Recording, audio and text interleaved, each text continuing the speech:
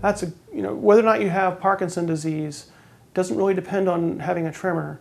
Also, if you have a tremor, it can mean a lot of different things.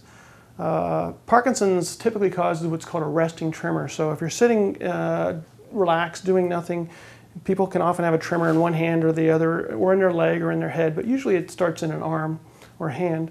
And it's a resting tremor. And then once you go to do something, the tremor goes away and you're able to do it. There's also intention tremors that people get where they're trying to do something and their tremor gets much worse. And that's actually very different.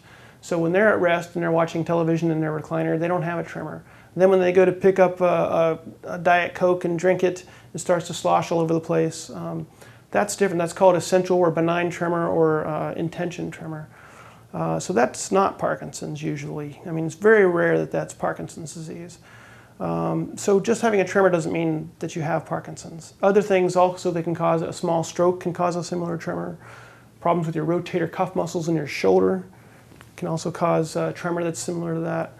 Medications themselves can cause a tremor. Too much caffeine can cause a tremor. So if you're worried about that, again, see your doctor, because your doctor probably has the best handle on what that may be and can refer you to a movement disorder specialist or neurologist if you need to be.